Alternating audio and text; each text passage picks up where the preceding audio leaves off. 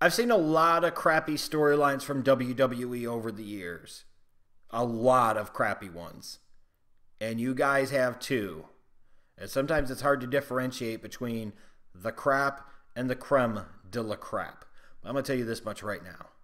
I cannot remember the last time I saw a feud that was as bad as Bray Wyatt versus Finn Balor. Even the Bray bots and the Fintards have to agree at this point. Ideally, when you put together a program between two guys, you at least, if nothing else, want one of the guys to get better for it and get more over because of it. But in an ideal world, you want to create something interesting and compelling that ultimately both guys are better off for having been a part of. And of course, this particular feud at no point in time measures up to any of that whatsoever. We start off with Bray going after Finn Balor for the fuck all of it, to where we're building up to a match at a SummerSlam, only to not have the first match be at SummerSlam because, of course, we've got to hot shot the shit beforehand, because why watch the crap on the network when you can get it before or after on TV? To where Bray Wyatt wins, and then we sit there and have Finn Balor win the shit back at SummerSlam because, of course, we've got to do 50-50 booking. We've got Bray Wyatt dumping paint on Finn Balor so that way Finn Balor has an excuse to dress up as the damn demon at SummerSlam and all this other crap. And then when we get to that point where now we've got Bray Wyatt trying to wipe the paint off of Goldust, and we're literally arguing over face paint. Like this shit matters. To where, after years of waiting, we finally get the revelation of who Sister Abigail is, and apparently it's stupid freaking Bray Wyatt dressed up like a fucking woman in the face. To which Finn Balor's answer, of course, logically, is to come back and be the demon again, but this time be Darth Pumpkin.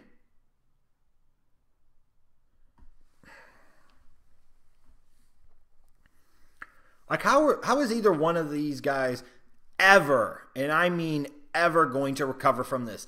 This is the type of soul-sucking, career-ending storyline that ruins people.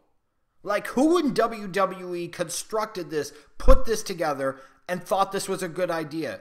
Who in WWE said, hey, you know how we do something different with Finn Balor? Let's get him face paint like Darth fucking Pumpkin. And let's give him a live mic every week because, oh, that's one of his major strengths.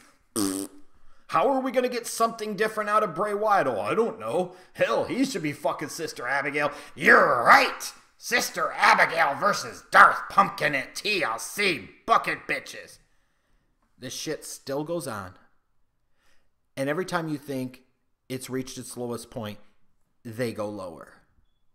And to now, where we are still continuing a feud about magical demons that don't really exist, where every time you hear Finn Balor talking about unleashing his demon, you think he's trying to hit on Bray Wyatt. And at this point in time, that would be the only way this story could potentially be saved, because it would be the most believable thing that Finn Balor's done in a long time, and the most interesting thing. Talking about unleashing his demon, by that I mean, of course, his penis.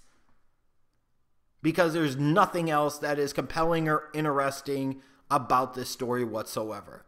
The WWE has taken a guy in Finn Balor that a lot of people look to as potentially being that heir apparent to the CM Punk Daniel Bryan type of guy, and completely ruined him. Now, he wasn't that level of talent to begin with. I don't think he was. You're clowning if you do. But there was that opportunity there, and they have destroyed him. And then you take Bray Wyatt, where you had the clear opportunity to plug him into that Undertaker Kane type of void and be that type of character, and you now have completely ruined him to where you thought it was a good idea at a pay-per-view to have him dress as a woman and wrestle as a woman. After years of talking about Sister Abigail, this is what Sister Abigail is. And I understand with wrestling sometimes, it's stupid, it's nonsensical, it's not logical. But typically when you do that, it means it's at least good if it works. You could do stupid. You could do Mae Young giving birth to a hand if you make the shit fun, if you make the shit entertaining, you make it funny, you do all these different things, of which they have done none of this crap with Bray Wyatt and Finn Balor. Like every week they come on for a segment of Raw. I can only imagine the thousands upon thousands of people that groan on their chair and then think about, I got to go walk the dog. I want to go outside and smoke. I want to go take a big Bray crap. And this is the type of crap that if you were trying to get somebody into watching wrestling, they see this and they say, this is the stupidest shit ever. I'll never watch professional wrestling again. All these years of defending wrestling and everything else and defending the WWE and other wrestling companies to people that aren't wrestling fans. It's this shit right here, if anything, that makes me embarrassed to be a wrestling fan. Because I'm associated with this hot garbage. I'm associated with somebody, some idiot, some moron with decision-making abilities, meaning Vince McMahon and solely Vince McMahon, thinking this is the direction we need to go with Finn Balor. We need him to be the great pumpkin Finn Balor. We need him to be Darth fucking Pumpkin after he's already been the demon once, going up against Sister Bray.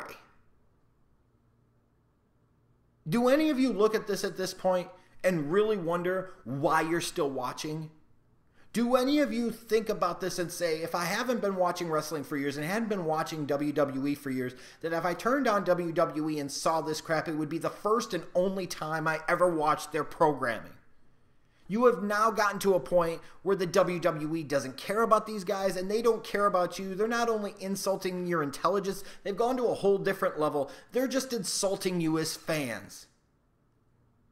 Doesn't matter to them how bad it is because they think you're going to keep coming back. And even at some point in time, that crap's only going to work for so long. When I think about all the great things I've seen in professional wrestling over the years from WWE and from other companies throughout the world, I think about those and I'm like, man, those are great times. Those are great memories. That's why I love professional wrestling still to this day. And that's why I've been a fan all these years. That's why I'm still a fan. And then I see this hot garbage, and I say, in response to somebody like Old Dust, if these two fucksticks and who they are and what they've become are the future of the WWE,